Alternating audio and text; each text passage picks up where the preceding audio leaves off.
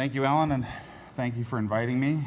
I hope you are still happy with that decision when I'm done talking. You tired yet? Oh, but it's one thing academics love, it's introductions. Introductions to introductions. So the talk about teaching. The first thing that should probably be said about it is that there's a lot of it. There's a tremendous amount of talk about teaching today. 10 years ago, when I went to graduate school here, 10 years and 40 pounds ago, we spent very little time talking about teaching. Today, I don't imagine that there's a university or community college in the country that doesn't have some sort of center for teaching and learning.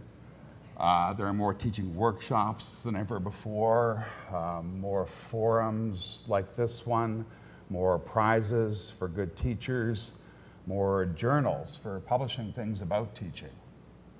And outside the universities, in the media and in the halls of legislature, there is even more talk about teaching and what it is that we do here.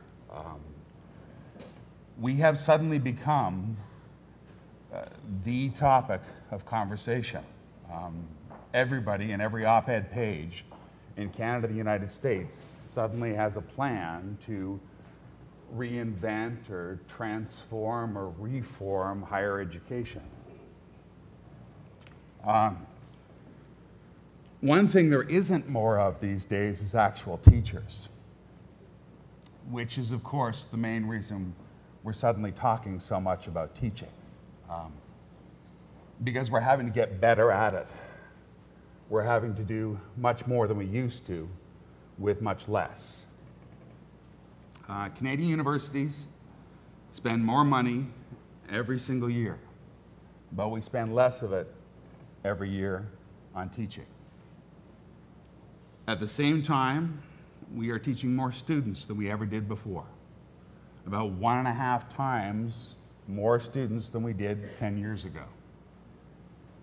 We are talking about teaching now more and more because teaching new kinds of students, students who not so long ago would never have even considered going to university, requires new methods and new skills. And because teaching students in larger classes than we've ever had before requires new methods and new skills. That's why we're talking about teaching. There is another set of numbers in behind the sudden interest in teaching, and that's dollars and jobs. Too few of both. When university graduates more or less fell into good jobs, governments left us by and large alone. They had other things to do, wars and things like that. And we seemed to be doing okay, and they didn't really understand what it was that we're doing anyway.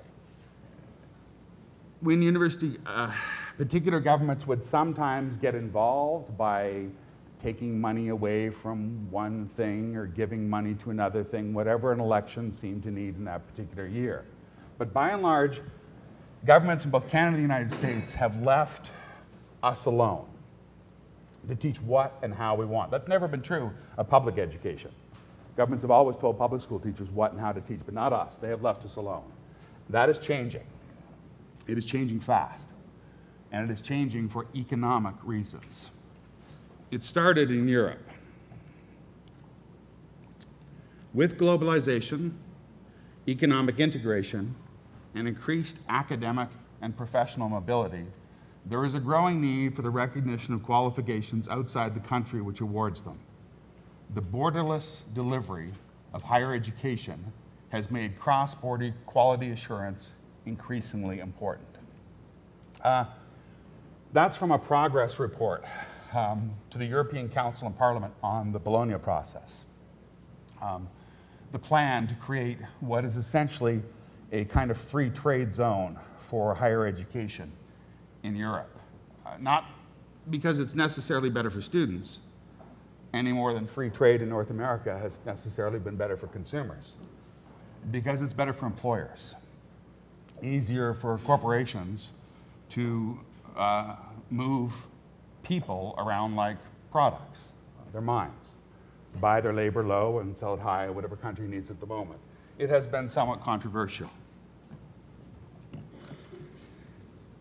Canada does not have the problem that the main problem that the Bologna process was created to address. Post-secondary education, particularly in the undergraduate programs, is by and large equal in all regions of Canada and all provinces. And each province recognizes degrees from the other provinces. But Canadian governments have nonetheless enthusiastically embraced the spirit and a great deal of the letter of the reforms coming out of the Bologna process out of Europe. The latest and loudest is a discussion paper released this summer from the Ontario Ministry for Training Colleges and Universities. This document points explicitly to the Bologna process as its model and as its inspiration for massive reforms to post-secondary education in Ontario, in both the community colleges and the universities, including labor market-focused 3-year degrees,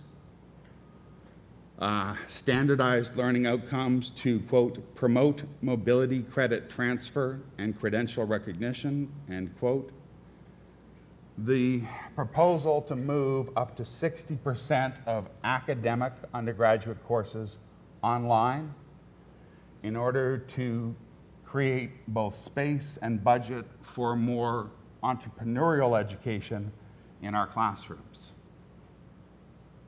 So far, there have not been any marches in Ontario like we saw in Bologna, partly because the government released the paper, I think on Canada Day, middle of the summer when the students were elsewhere, and then set a deadline on feedback of September 30th. So it was a challenge for everybody to read this thing, much less respond in time. But opposition to the paper has been stunningly unanimous and unequivocal from all sectors of at least my university, and I assume the others in Ontario, from the president, the faculty association, and the student union. Nationally, the Canadian Association of University Teachers called this paper the most serious attack on post-secondary education of which we are aware in Canada. If this is allowed to happen in Ontario, it will become government policy in other provinces.